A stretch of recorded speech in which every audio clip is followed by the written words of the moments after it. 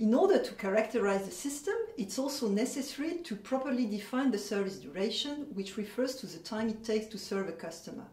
Let's go back to our simple example of a queue with one server and an infinite waiting buffer, and let's consider the evolution of this system over time. When the blue customer arrives, the server is free, so the service of the blue customer starts immediately. A new orange-colored customer arrives before the server has finished with the blue one, so the orange customer waits in the buffer. When blue customer has been served, that customer leaves the system and releases the server for the orange one. The service duration of the blue client is here the time between arrival and departure, since the blue client did not wait to be served. Then, the service of the orange customer starts. The service duration of the orange customer is the elapsed time between beginning of service and departure. It is represented here with the horizontal orange dashed line. As no customer has arrived in the meantime, the system is thus empty and the server is idle until a new customer arrives, and so on and so forth for further customers. It is generally assumed that service durations are random, independent, and identically distributed variables.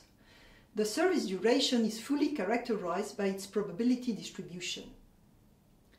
Again, exponential distribution is a very important and classic particular case of service duration. In this case, it is assumed that if Si denotes the service duration for customer I, then the probability that Si is greater than a threshold S equals the exponential of minus mu times S. Mu is classically used as the parameter of the service duration distribution. The unit of mu is the inverse of the time unit, for example, second minus 1. The average service duration is 1 divided by mu. Reciprocally, mu is the average number of clients that the server is able to serve if it is never idle.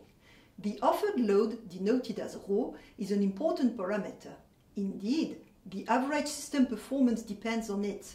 Assume that lambda is the arrival rate, meaning the average number of customer arrivals per time unit, and assume that mu is the service rate. Equivalently, the average service duration equals 1 divided by mu. Then the offered load ρ is defined as the ratio of lambda to mu. Stated differently, ρ is the product of the average number of customers per time unit and the average service duration per customer.